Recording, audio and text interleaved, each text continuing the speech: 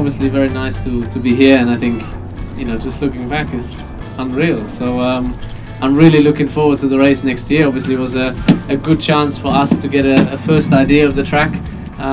As we touched on, obviously a couple of things that have to be done, speed bumps taken away, but no, it's good fun, and I'm quite surprised by the evaluation change, up and down. So it's pretty steep, the hill, you know, the way it goes up, and then there's another nice left-hander going down, so should be really some really nice corners in there, and good fun to drive. And I think that's what we enjoy in the first place, obviously, when we have fun inside the car. And I think we got a little bit of an idea today. Obviously it was nice, you and myself, yeah, it's always nice to be in a car that has enough power to spin the wheels and have some fun. We did some donuts, and I was quite pleased to see so many people, you know, cheering and going for it. So I obviously didn't know this morning when I woke up what to expect, but it is truly unique. I mean, just to look around, and I think what is coming up in the next 12 months, and when we come back next year, everything is gonna be ready. So very looking forward to that.